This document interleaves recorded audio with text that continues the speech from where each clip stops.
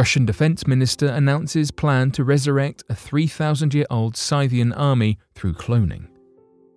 Science fiction has been a popular genre of novels and movies for decades, but as they say, reality is stranger than fiction.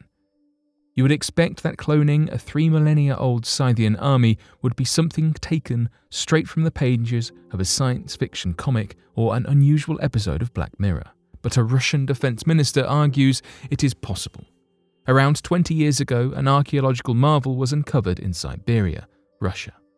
Researchers and archaeologists found, buried deep within the earth and graven of the Tuva Republic, the skeletal remains of over 3,000-year-old warriors of Scythian descent with the bones of their mighty steeds. One could argue that these warriors had already done their part for humanity and deserved to peacefully lay in the afterlife, but Sergei Shoigu, a Russian defense minister, begs to differ. Sergei Shoigu has publicly announced his desire to take the remains of these surely great warriors from centuries past and clone them into a brand new military unit. Shoigu is a native of the Republic of Tuva and believes strongly in the possibility of raising a modern Scythian army to fight and defend Russia and all her territories.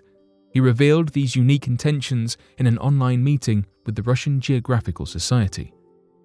Alongside being a powerful member of the Russian Defense Committee of the government, he is also allegedly close with Russia's president, Vladimir Putin, and the two are supposed allies when it comes to governmental matters. As a result, there is a strong likelihood that Shoigu's ambitions will be funded, or at least carefully considered before being cast aside. The Siberian permafrost allows for the preservation of DNA, which would make obtaining the Scythian DNA challenging but not impossible should they be able to find a chunk of surviving organic matter. For spiritual reasons, when the excavations of the Scythian warriors are planned, Shoigu has demanded that local shamans attend the excavations to appease the restless spirits of the Scythians and to try and gain their spiritual permission to clone them from the afterlife. It is believed by both Sergei Shoigu and many local people of the Tuva that otherwise the spirits of the warriors will be angered and rain terror on the living. If successful, Shoigu would be able to create an army of the living dead. However, some argue that the wild claims are not meant in true sincerity, but to play their role as a distraction that Russia recently sent out 100,000 of their soldiers to Ukraine's borders. When asked about how the excavations are going, Shoigu responded with, "We have conducted several expeditions there already. It is a big international expedition." Shoigu has also made various references to the infamous case of Dolly the sheep as proof that cloning is within the realm of possibility. There is no way of knowing how sincere the Russian ambitions are, or if they are actually planning on resurrecting this classical army from their buried tombs, but there does seem to be reports of legitimate research being conducted related to the science of cloning and archaeological diggings. Lost Renaissance masterpiece, discovered hanging above woman's hot plate, sells for $26.8 million. Sometimes things that are lost are hiding in the most unlikely of places, and occasionally they are even hiding in plain sight. This was the case with the recently discovered Renaissance artwork that had been considered lost to history. Philomene Wolff, a Parisian auctioneer, was tasked with evaluating the contents of a 90-year-old Frenchwoman's apartment in Compiègne, and was immediately drawn to a small, old-looking piece of artwork that was hanging over her hot plate in the kitchen. She immediately knew that the painting, which is about 10 inches by 8 inches, was something special and suspected that it was a work of Italian primitivism, but had no idea exactly how valuable it would turn out to be. Wolff took the painting to Eric Turquin, an art historian with a track record of identifying difficult or long-lost works. After a thorough analysis, Turquin and a team of experts were all able to certify without a doubt that the artist of the painting was Ceni de Peppo, also known as Cimabue, who is one of the highly celebrated fathers of early Renaissance painting dating back to the 13th century. Cimabue's paintings are incredibly rare, despite being considered a master of medieval painting, and historians only know of 11 of his paintings that currently exist, making this find even more impressive. Art historians were able to identify the painting as Christ mocked, a part of a diptych of 8 scenes depicting the Passion and Crucifixion of Christ, likely as part of an altar scene that was separated and sold in the 18th century. Although prior to the discovery of Christ mocked, there were only 2 known panels from the diptych in existence, called the Virgin and Child with 2 Angels, and the Flagellation of Christ.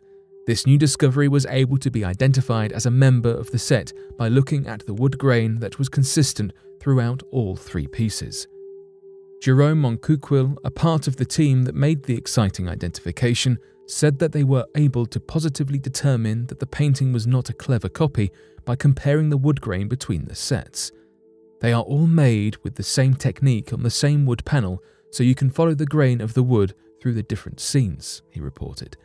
We also used infrared light to be sure the painting was done by the same hand. You can even see the corrections he made.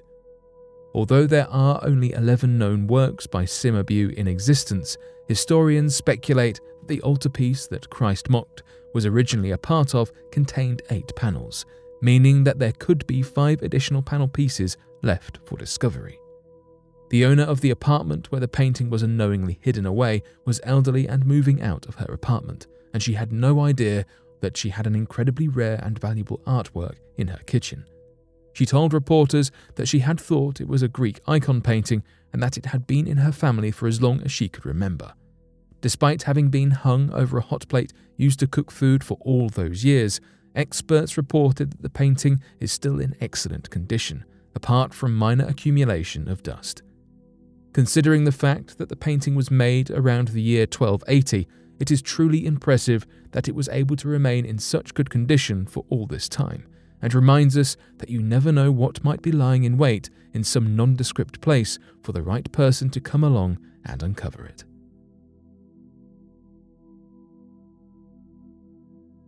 The Temple of Angkor Wat was bounded by a mysterious structure 1.5 kilometers long. In December of 2015, it was discovered that the world's largest religious monument is actually even bigger than we once thought, among other brilliant insights provided by this research team. The Temple of Angkor Wat, located in Cambodia, Southeast Asia, has been thought of as the world's largest religious monument for hundreds of years, having been built in the 12th century, once at the heart of the Khmer Empire. Bringing a modern twist to this knowledge, however, is the work of a team of Australian archaeologists who have found we can actually expand the recorded size of the temple thanks to their use of ground-penetrating radar whilst investigating the Angkor Wat complex. The research mission, dubbed the Greater Angkor Project, was led by Australian researchers, Professor Roland Fletcher and Dr. Damien Evans, who work with the University of Sydney. Their investigation revealed more components to the temple than we had previously known of, as well as the complex being bounded on the south side by a large structure, adding to the previously recorded size of this record-holding temple. When speaking on behalf of the team, Professor Fletcher said this structure, which has dimensions of more than 1,500 meters by 600 meters, is the most striking discovery associated with Angkor Wat to date. Despite this being a fascinating finding, there is still plenty we are yet to uncover. To date, the purpose and function of the structure remains unknown, and we are yet to find a parallel or otherwise similar structure in any other Angkorian works. Aside from the large adjoined structure, the team also discovered buried towers that had been assembled and removed throughout the period, estimated to encompass the dates surrounding the construction and first uses of the temple at the Angkor Wat site. Even more new information has come to light as a result of this investigation, challenging the misconceptions surrounding the temple. For decades, centuries even, we had held the assumption that on the land neighbouring Angkor Wat stood similarly sacred precincts and cities of religious importance. However, this team has found there to be evidence of a sparse population's housing among these areas. The research team believe this could suggest residential use of the land, theories supported by the findings of roads, ponds, and mounds. Current speculation says that these were all used by people working within the temple in positions of service, largely such as priests. Another fascinating revelation made courtesy of this project is the discovery of wooden structures having been created to secure and strengthen Angkor Wat. Archaeologists predict that these wooden structures have been implemented towards the more modern end of the temple's history, leading Dr. Fletcher to describe it as a possible last attempt at defense, an opinion expressed through his statement. Angkor Wat is the first and only known example of an Angkorian temple being systematically modified for use in a defensive capacity.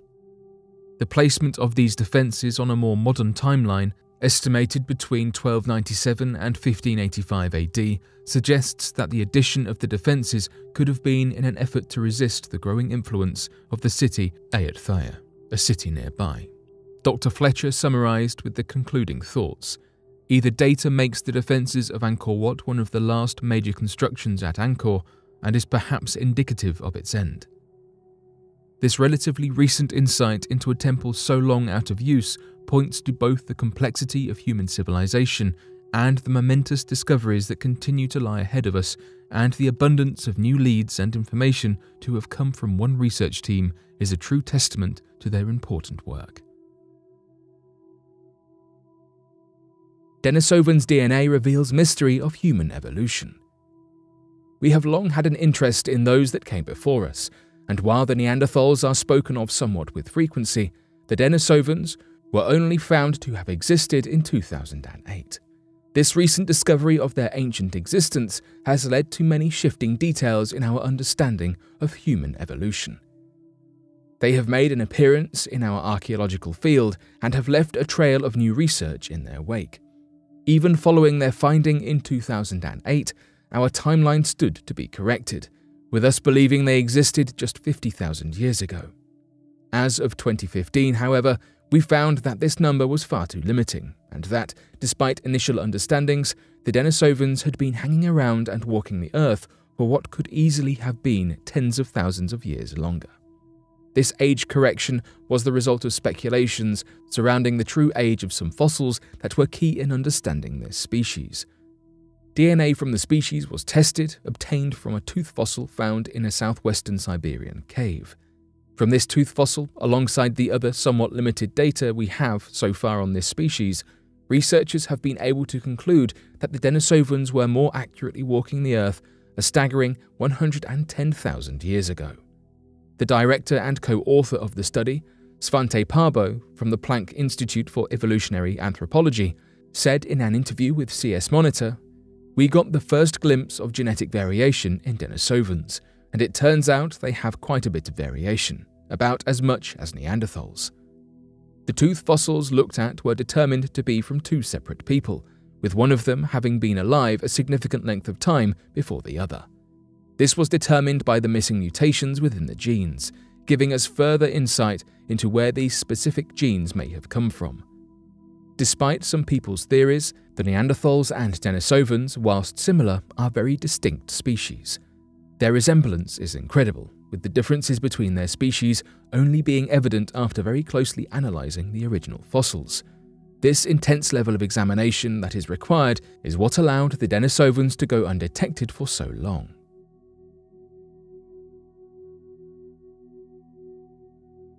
But what do you make of these recent discoveries? Be sure to let us know your thoughts in the comment section below and help us grow this community while working to solve these unexplained mysteries. Thank you for watching, and don't forget to subscribe for more videos.